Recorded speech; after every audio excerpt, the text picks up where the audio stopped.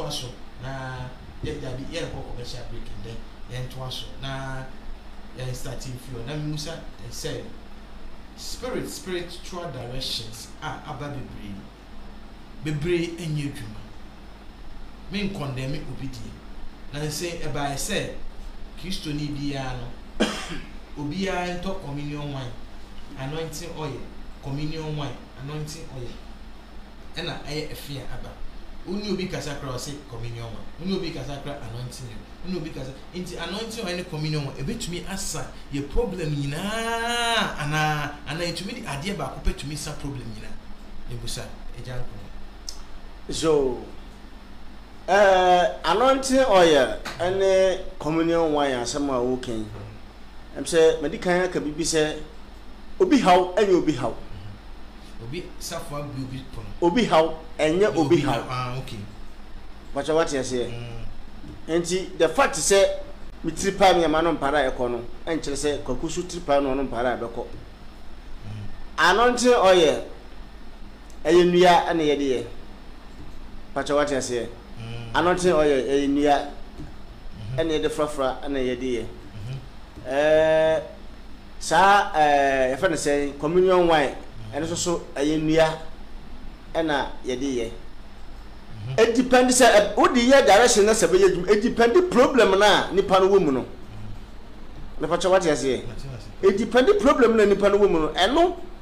ena say a spirit na out direct to say nipa no nya sa direction ne dia the spirit will direct you and boya ebeye adwuma spirit no e direct to the ebe adwuma because ono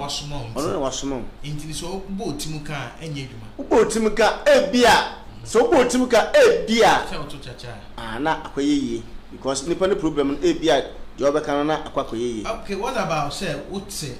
uni konfo malam sofo eneti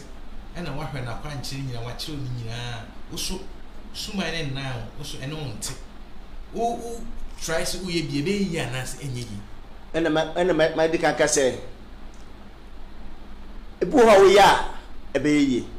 ibi so ha wo ya enyeyi is it mebo question when nya ni okay the American say sisi ya me shewase okay na me she odoma kwa nya me chase uye direction no na ekọ me somo me no ko ba na echire bi confusion bi esie mu na me se mateme enti sai nim die na okura na me no nam na me wakwala na mampo me ho na me ko ye mo bi ebe yi na sa direction okay se bi ai se wo hwe dwuma me ho na wampa wo ho na ukọ se bi a direction se bi a me mama manfo no se wo so ko ma bi ebe yi na oh ena make say ebetumi ayeyi ebetumi obi so ayeyi me fa what you say mama ka asem mama bi ena na huhum bi ha no ahohum bi ha no o se ono no hu ne se huhum a huhum bone nti na ha no no pese otu no firi ho ati oba my brother na so se oba betu sa hohom no o ye anyeye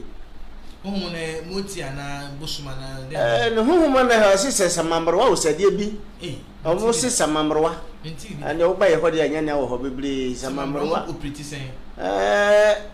ati se omo titisuo ni nuyam ni abo ni ade ti se ordinary spirit ya enye no anu atu idi foforo okay oduma kwa ya mechebrem na chirem samamro na dance ka samamro wa ya wo foforo no ya spirit bi a obem oba ba fo adamfo nti se spirit no obem no so ya spirit ya spirit bani bi a na se when obi ohu sunsun ade we hu no wanka net one ye na no amambra amfa ma no obatiti wo no bokwa hin dan kura hu so sidi da no person obesom na person ono som den ti na otete opese woman odi na kan odi ma na anu gotuma da atwe no ho afi ho me a me de me ho me nsuma me mfrɛ wo na wa ba beji me aboso ndi sa na ye wo no ya sin wo ye dan Jackson Papa.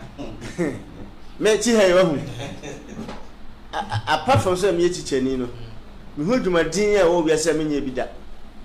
Eh. My galam see ketu ya monomu de no. Eh, serious. Ya my bi da. Me koto chanfan de de nya mabo no koto bi. Oni bibi. Baby a be hu say madam fofo di machine se kosu a ye adwuma ye nya sika pa. Me kwam koduru wa fua. Na mentia se ati chinchire saa na mkopi baby. Unim. Saa sama me ya mekana se me de no. Ono kire me se osoma me se me mara mapesika na me samra me ba ya mababeka. And ebi wo so. Ati no. Ene about so I say o kuma na so ye den. Me ba me chema se uni mi ya. Osoma se me mapesika na me samra me ba ya mababeka. Me beka yeso a. Me beka yeso a mababa ware awo mma. Enu ti chese nya dia maye ma bi se mesan ba bio. Enti kwa me fo so a se sika pa e fe se sika.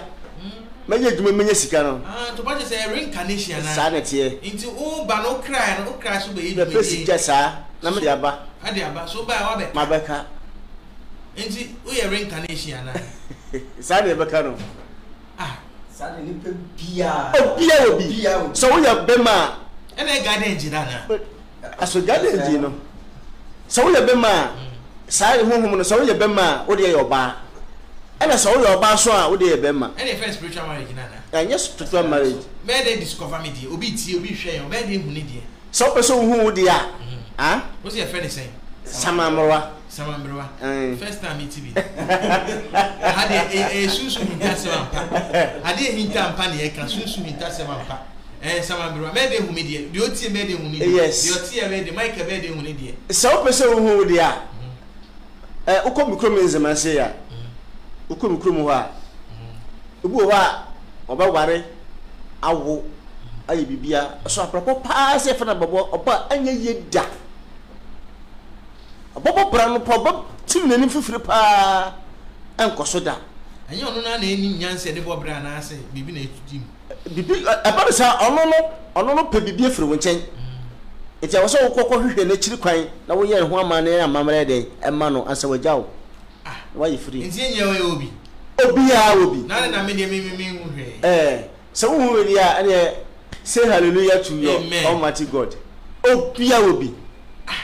Nipa biya we dey hu se obi. Okay, I'm tell you ka. Yan fa na say. Eni ya ka spiritual direction ibu so Yan fa say we adwuma. Hu so. O kwa adwuma na hu so na bon sa ase ateko. No ase akoye adwuma foforo. Na so bon sa sky bank akran kra o ha. No, me was studio me program we was studio ntia. We adwuma bi bon sa adwuma na koye ya bon sa adna ateko. Nti wo dia ba ne say enti na me adwuma me hu sika me ya da na me hu ne so. Enti enye ya bre nyina ya obi. Enti me dey hu. Sai me so ye adwuma na hu so ya. Ana say e mismanagement a. Enye mismanagement. Anu ho but anu so ho. Me dey minim say guide engine wo. Guide engine na minim. Na minim se suman den samamberwa minim se samamberwa bi ho de ebia ha mo odi am de friend but oba mikrom ho a hanta ne nzema ho me de ni se friend garden engine na garden engine is samamberwa difference me say garden engine no eno no ye engine a ese ye wo wa pepepe anu kwari meka se ye yinsen wo no a na adiwachi na no tumi pam samamberwa na ne di wichi ehemeti samamberwa no eno no ye eso ati say garden engine kure ya me pacha wuti samamberwa no ti say garden engine ya pacha no the moment ye ba wo to from pe na no beti ono be yere adwuma me pacha wuti ase obu okra ya se ye ko wo no a ye kokosere ne firi nsuo ho ye kokosere ne firi dua bi ye kokosere ne firi mepo bi no ya Joseph Radio Kifens TV yo age bu kura de wo age bu osesa age ni tra so pe onwe yi kura won tana sase so nche fa so what ya say ebi esi omo ya me fie me sister pani oware ye no na awoma tini kunu ne fantini ode ne ba ne kurum am se oba konfo bi ho ebe ye amamra ne amane oba ye lucky oba ye ape eno yinsen no wo ye se ye se se akwara no ye wo a ye wo no a ento se omu ne sa na o ye oba radio on Facebook na Kivens TV on Facebook ana YouTube 5 months mu pepepe na kwala na yare ijade ye sa hwehwe kire ye ni hu ansa obako babi ne be kire ne se babi akwaje akwara no ye hye ne se omra ma ye hu amamra ansa akwala na bunisa ubunisa so wakwa ye hu amamre enti sa spirit no ene de ne sa be ka akwala no and hold them you would akwala no wi Mati. Mami bring one. Bring. Inti yan fa me say sa be. Yan ko next topic. Ya uzi sa be efu ho a. Doctor ko ton ke water ko. Na isiki. Mati. We come. Me de no. E ba no sa no. Ba bia me kwaye no. Ya kire me say me ko pieces into my different. Na me pe kushia. Local egg no ba ko. Na me pe coins 20 pesos no 21 na me fa nguso me pe ma verse no afi ene nyoma srade ahwehwe ne nyoma me hihye aguade na ye kire me bia me fa nkosi na o kire me wi no o kire me se me pa o de me ko yi first bill socks bill na me ko tan to na me hu sika me nya sama ye sade na mkase galamse na me dia after me ton atom box nyina e me catch up to machines too yo onina shauti esusu hintase me ton atom boxes nyina that's from Nana and Chroma if Western Regional Bank in South Fees man send you obi chiro ba ye no o say I wish everyone will just listen to Nana and because of my revelation on Sunsum Hintasem. Nana and Kroma Ofihano, Western Rajabaka, near Dosuko, Sunsum, Etitin, nature, Sunsumas. I want to mark my Mecha Sofia, also Church Sunsum Hintasem about spiritual direction. True spiritual truth direction. Ya cheche ebo you so eda so now so you be switch your next topic. This next topic is going to be exciting. It's going to be exciting. Inti kosweti na mon share mbetumi de comments nyina aba enne enwumreni akan bi o bi for comments bra say ye kan mo bi afebra question bi o pese obi se bia feto so na me fam musa mo na omo so answer question bi a o pese obu se bia chiro bra na me musa omo na omo kan ema how a wo kom sunsun how bia wo kom bia and bia just bring your comments and bring what you want to ask that they will answer for you. Madam Asugu so I give me radio give me the Reverend Jackson I will see you bro Saturday be from 7 o'clock to 9 o'clock. Oh fear pet the baby what I did Mr. Suma Semp religiosity yes spirituality once again for joining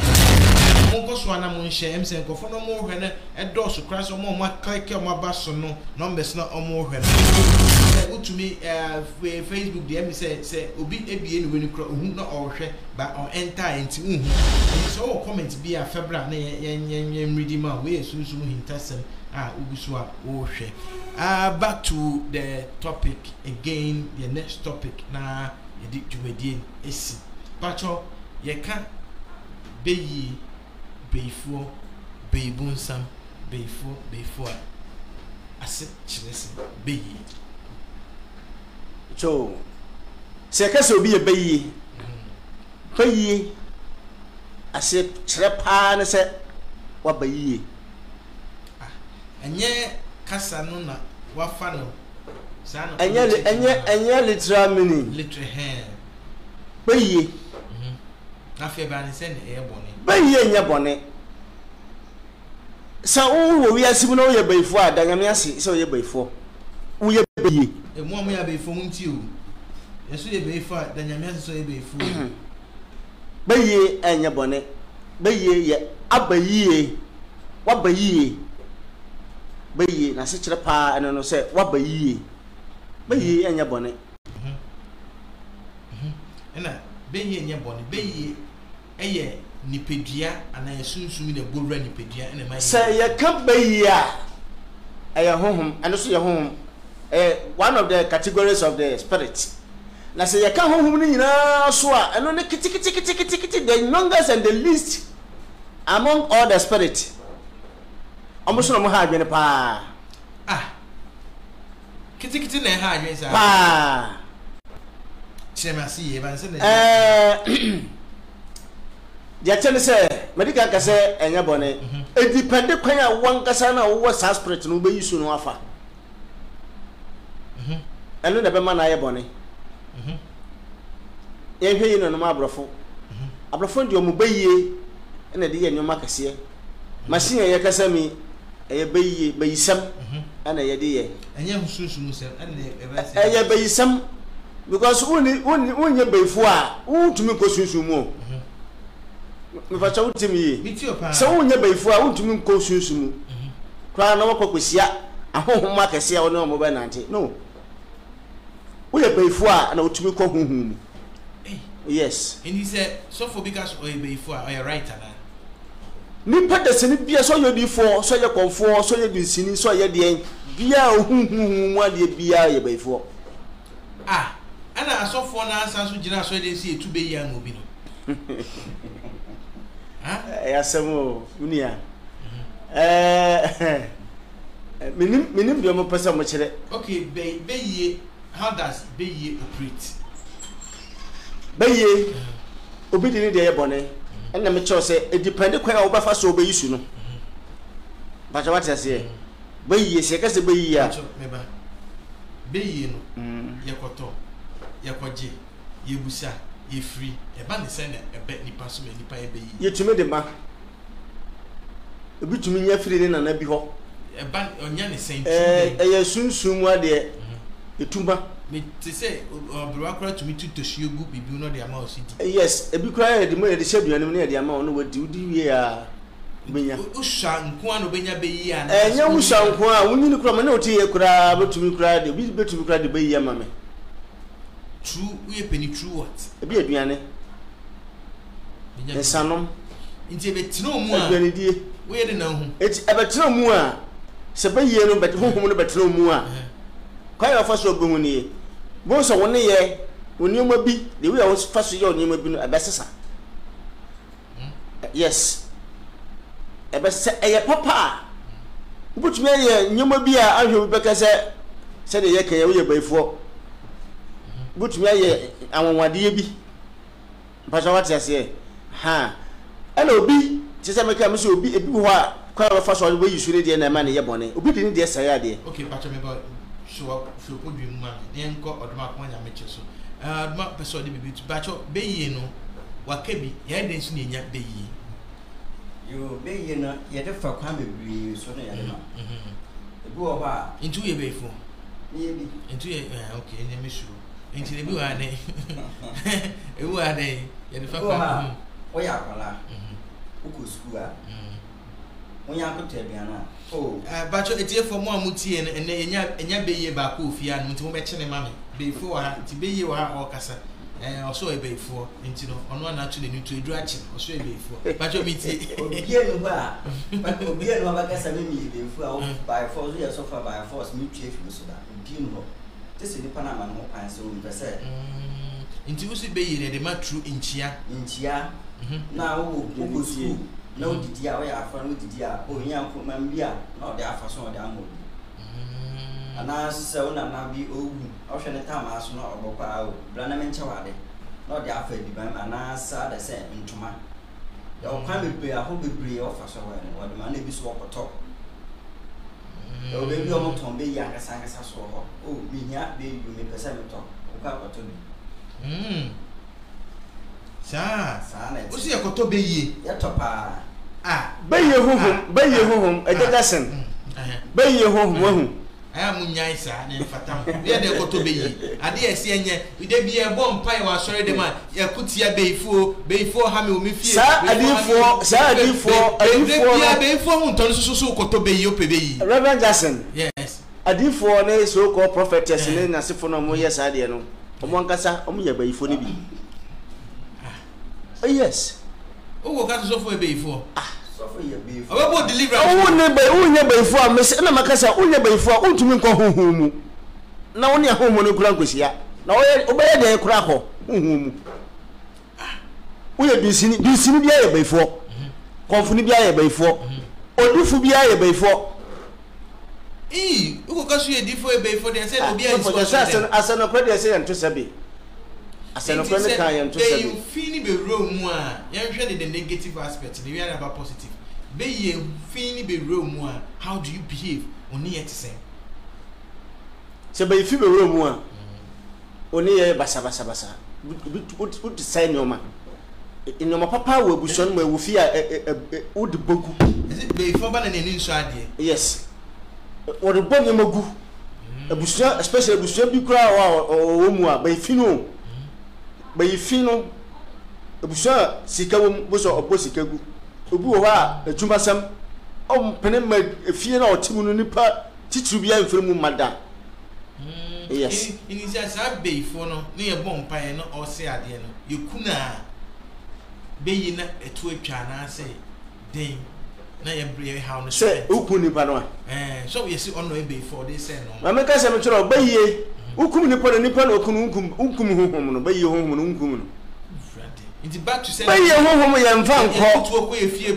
Baye honhom ye mfa nko obi ye baifo ofie se pani se akwa owu a honhom no owu ye obi kura wu a de no otumi di kwase ne nyamam ne bag ne tank eti se ukokobie nyamam no so pe jobedi ka bie so bia to obedi ade ni bia ne abaso Baye honhom mu o ti se wo kasa wo kum obi a we baifo a nipa no na wakum no onkum baye honhom no se we baifo se ma di me so kwan be na me fa so a metumi age ma ade amen kan bi wa ha baifo ansa na baifo benya wo no yo fiti ya no benya baifo bie no so yekwa poku yi a ombo nkai ade so ba bo so dai ana so se be sisi wo da so a unhun bibi obeye nti unhun sa sign na ese mu se bibi mbebisi di beifo be so dae obo so dae beifo bie no a so obeye wa onka ombo nkai ana se on so dae ada so be sisi wo da so ana se oba bo so dae nti unhun sa sign no ya na mu se bibi ba happen sa pacho sign membi na pacho nana nkomo so sign membi na ati se dia be brother oduma kuma ya meche akai se beifo pese o sewo a ti se woda no wada wo so da bia ti se wo hunu hwe wo hunhum se wo hunhum na wu eti woni be ba ho so no wa sewo awie inti no obi be friends of for do sini malam imam bacho medame nso da na je se bibi boni bi kwa na ba beto no bibi boni pa no bibi ba no bi ba beto no anase didi brusu ti no nso da enye didi brusu bibi beto no ese half dead bibi beto no esumu no na nipa woda na won so da ya ene wo ye tiase wu intino so woda na won so da ya wo ye tiase wu ama mo hwe obi on so da ya free akwankyere na otumi aso da ya ana no ube twetwe so ube wi a sauda na won so da ya oda na won so da ya bitumi da bia be se bosom miensa de krokwa na won so da ya da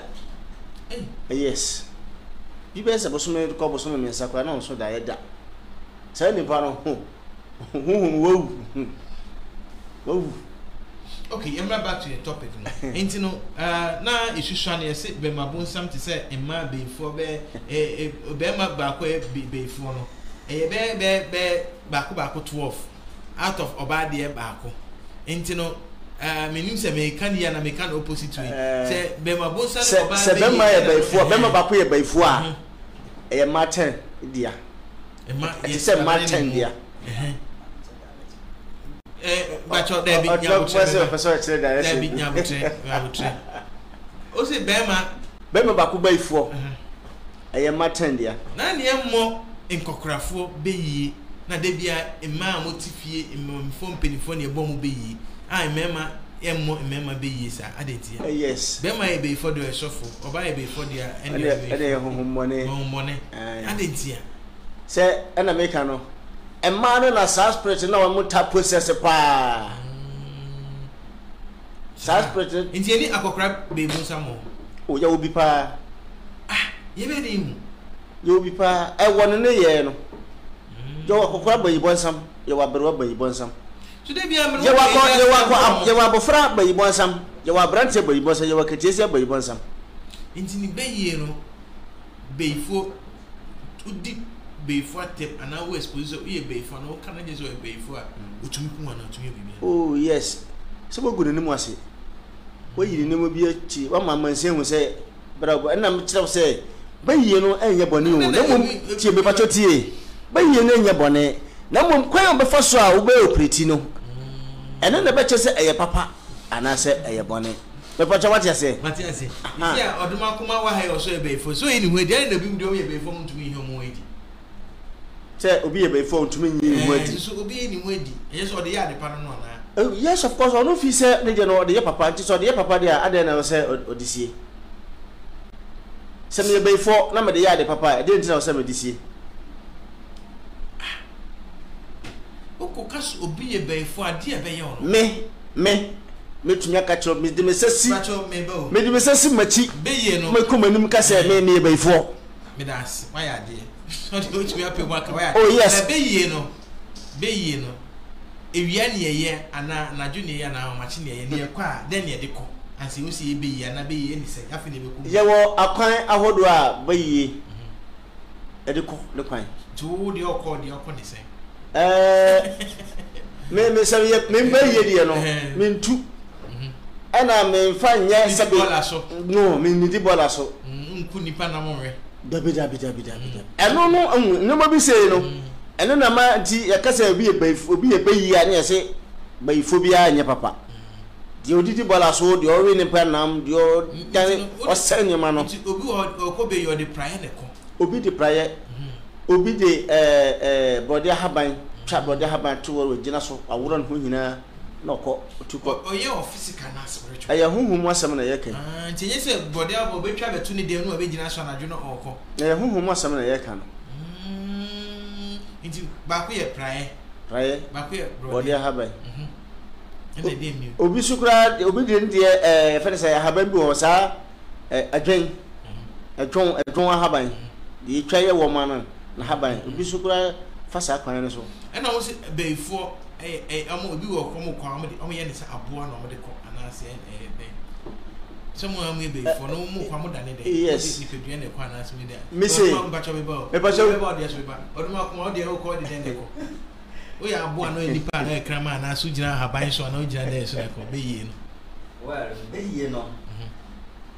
enfance da me so kwa o de den ko so ye beifo me de ya de papa na o ko kampa depending but your question is to answer for two it depend edi ma wo kwa kwaye it depend edi ma wo kwa kwaye obi o ha aye be okwaye eduma no odane bodon na ode kwaye nti wo so wo koshi ase nipa na ese wo dan abo a ochia sa bodon no ode ko e wo sunsun asem na meka no ye ndikan no atiase maybe say o dodge question o de den eko na me say depend edi na wo kwa uko as a camp anase uko as individual uko beye no ko join ni kuo bi na oni omko anase unko ana uko beye no nsi asem de mo ho abanti edi gumu so tenka o ka so nye bia nka me metu eguri wetisi e beye fo no okay em na na uko beye na association anase se na ehu o movie mu na we o chewa no nko fo no munyira no munya be no wo ye ene penipa na ma we ne ye we se movie sa na ti anase ko be no ye sa krofo no ye no ye kwan a ebia omo association bi ni aka ye ho abum ana omo kosia na omo yesa na me de ne de me de ye madwuma ndi o ko sa no kwan me ka me o ka bi he o ka me se edu bebi na se me koye obi adwuma especially adwuma ye musie adwuma adwuma ye mpo no adwuma adwuma ye ensumu adwuma na mtaso saada ye ne pa ta hu saada ye ne pa na me hu bia no me ba ye de no se edu bebi a de a me tumi dane abo bia tumi dane data tumi dane anoma tu oh yes ene mi shia mebu ne me ka se me koto me koye hu man bi adwuma e wa musie uko anapa ewia anahomachi me call 11:30 to 12 me buy me firi ho ba fie be say 2 o'clock anajo asem na making uko musie anajo asem na making obi edwuma na obi ba de uko tufunu me nko tufunu uko ye de uko toilet ana so ko da ho ana ko didi ho adwuma no ye adwuma no na e kire se direct na ba ye se menye no ho na e kire me se me nko eti bia ti san no o kwa onya ba ifo ntumi ko ahonho na ono mu kodi nkomo eno physical na spiritual ko esi ya se me kwadi me di me body say kwadi aye physical but me koduru ho a me different thing altogether nti possess nti uni be ye ntumi ko esi ya na jo sa na jo sa u koduru ho a u duru ho pe the moment obeduru ho no eti obi a on ne sa honhum bi oduru ho ntumi nwuram obesan obesan ene mo dwuma ye de enti na ka se adwuma we wonya baifo a ontumi nye sunsun adwuma wonya bayi a ontumi nye na kura no okay ye back to the question bi na make us sunsun se na amutu na mokọ no se e kan association into two a na je se ukoye obi adwuma banye nsem on na ukodi meme de eni tambia metu bia no ana meko bia no eni metumi dane anything at all depending on the adwuma me kwakoye eni yenyan ye mumu de no from de sita ni yen serve Ghana in general okay enji so obi tu no okodi nsemoni a okoye camp anase okoye nipa ne so ana nipa na da no okoye de be ebia na ye association said the eti was asasi so no ye wo group eti ebia spiritually no so mo group eti group no ebia ya omo abopo se ene ye beko bia tese brese ni ye beko enti bre no so a wada kora e beba benya no enti mko kushi mo wa anya agenda enti mo de ko no eno ho adwuma na mo kwa kwaye sa na tie indi so obede hu so onyonko e beifo tifie obede hu so we beifo we nye beifo obi aye beifo bia hu ne yanko beifo wo hu no ene ayirem obi aye beifo bia hu ne yanko beifo a obi hu no nti mu me ka hu bi oduma kuma me ka hu bi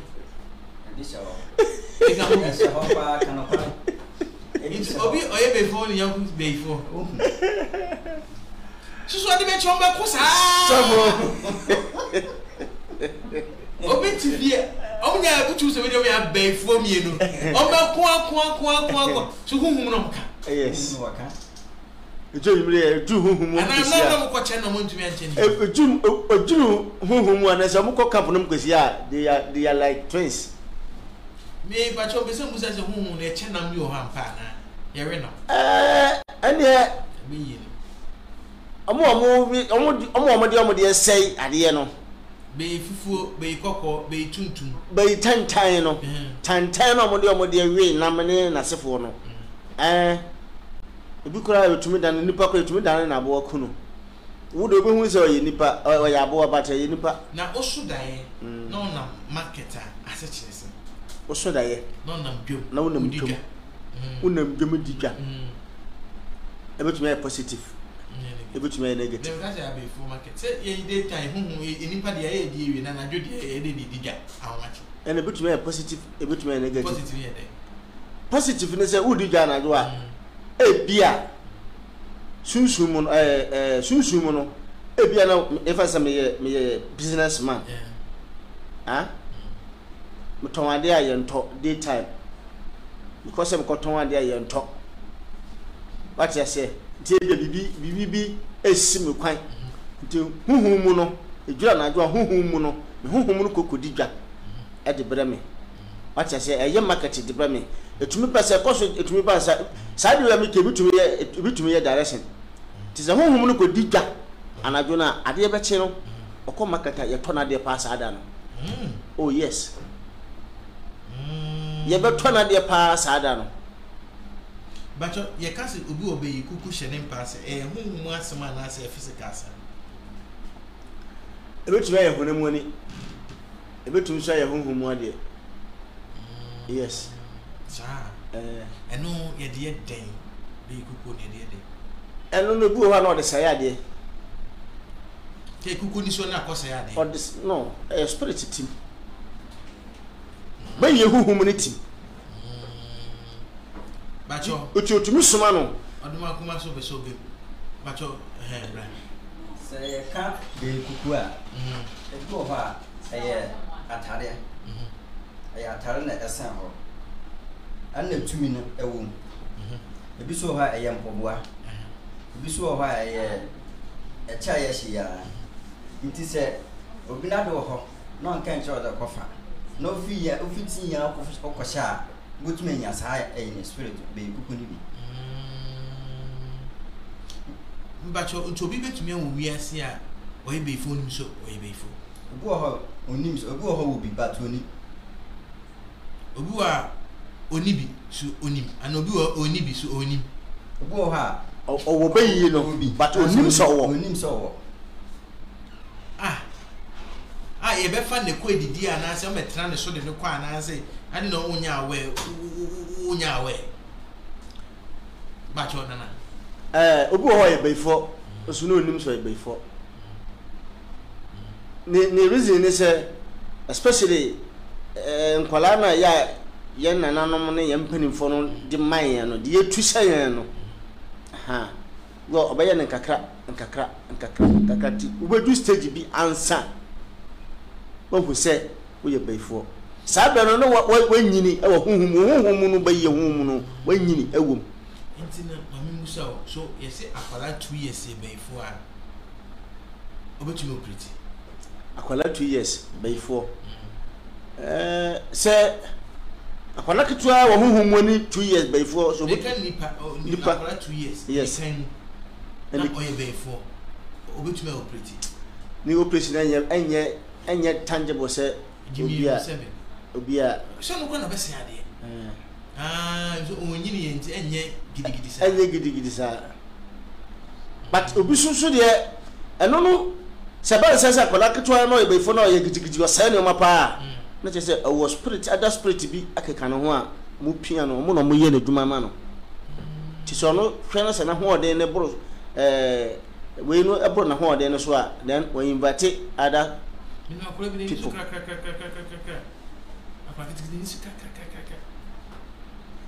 bo wa na no so wo hye e honhom adi na chi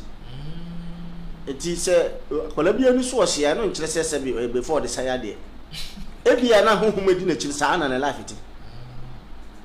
mpacho wati ase ebia sa na honhom na adi na chi na lafiti odoma kuma brem bacho odoma kuma brem yo se